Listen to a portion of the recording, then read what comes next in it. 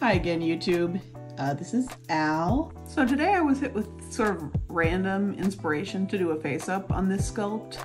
Which sculpts I end up doing face ups on, and when, and what order. It all kind of happens randomly. So I just got this sculpt in a couple weeks ago, and already I kind of just happened to come upon what I want to do with it. So where I start in the face up process, especially with anime face ups, is always Procreate.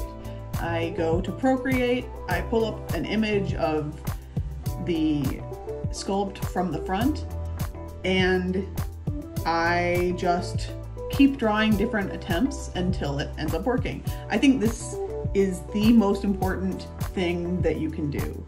It gives you a really good direction to work with, and I don't even want to attempt to do a face up, an anime face up, without already knowing what I'm gonna do going into it. I'm gonna show you how I go about doing that. So first of all, I like to draw little eye whites in and little eyes.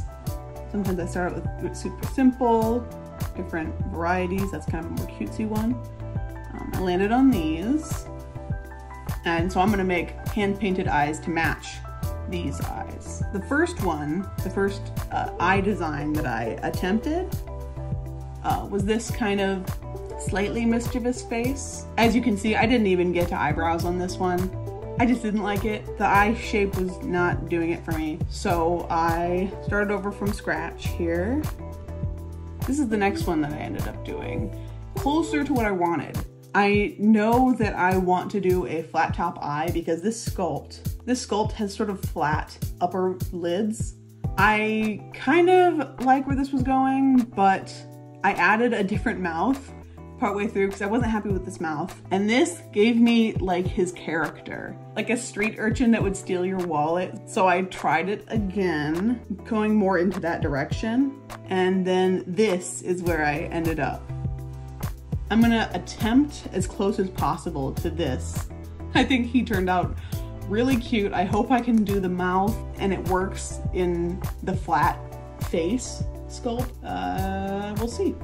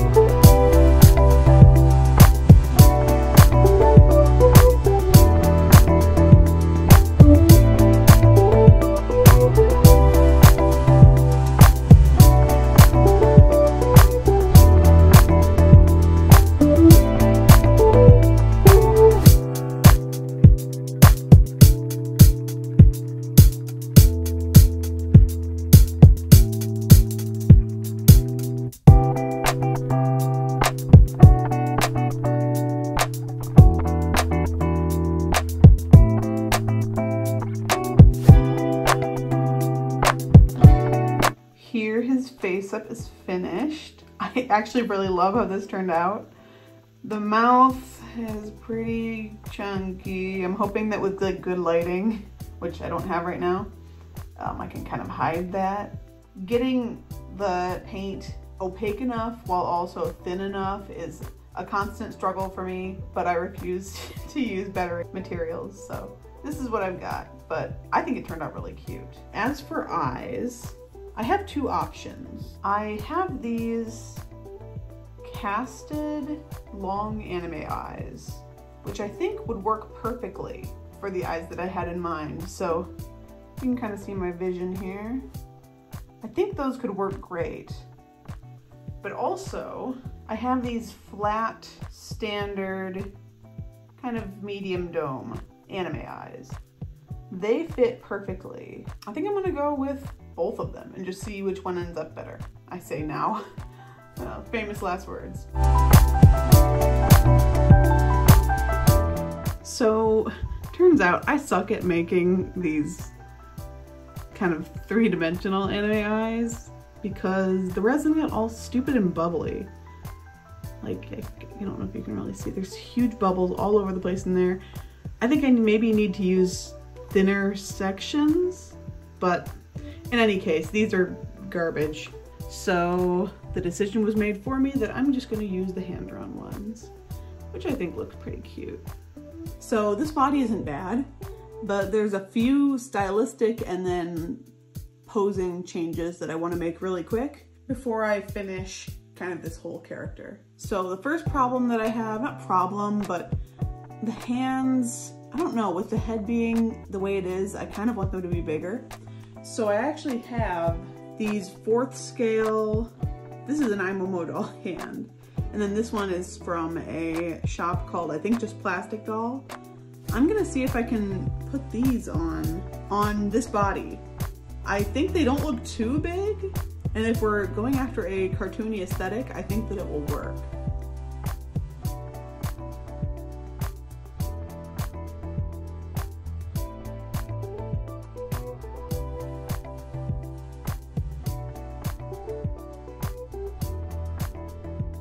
All right. Yeah, somehow that looks like better. It looks more natural to me than the original hands somehow. I don't know. I like this a lot. So that is staying. I like that. The second change I want to make is concerning the ankles. Because as I've played with this guy over the past couple days, I feel like the ankles are what's kind of the weakest link posing wise on this body. I've got here some silicone kips. These are one of the best purchases, doll related purchases that I have made recently. They're super cheap and available on Taobao, but they are so much easier than hot glue sueding. I hate hot glue sueding. So I chose these little ones. I think they'll probably fit in the ankles, so let me give it a shot. Hopefully I can put them in without having to re-string the entire body.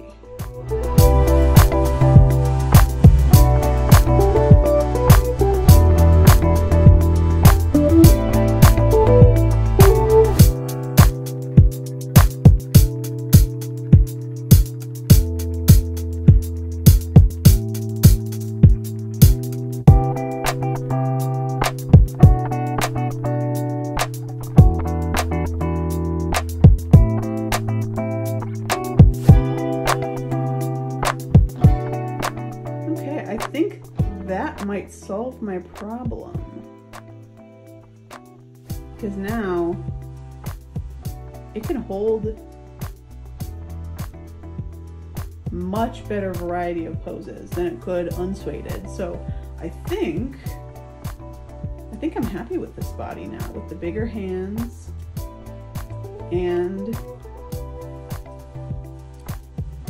the sueded feet.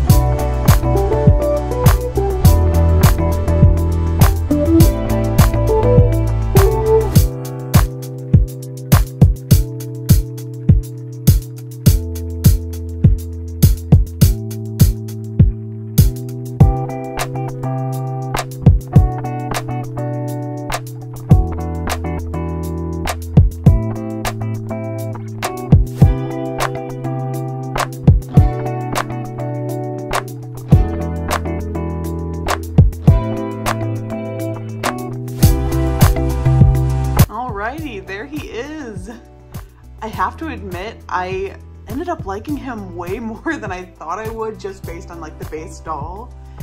The base doll is cute and all, but it's not really anything particularly special. But he just ended up so cute. I love how mischievous he looks. I've already kind of come up with a name for him. I think his name's gonna be Rum. This video is kind of a mess because my computer broke in the middle of recording it or editing it. So this whole thing has been recorded over the course of like weeks, but I'm really happy with him. So thanks for watching if you did watch this far, and I will see you next time.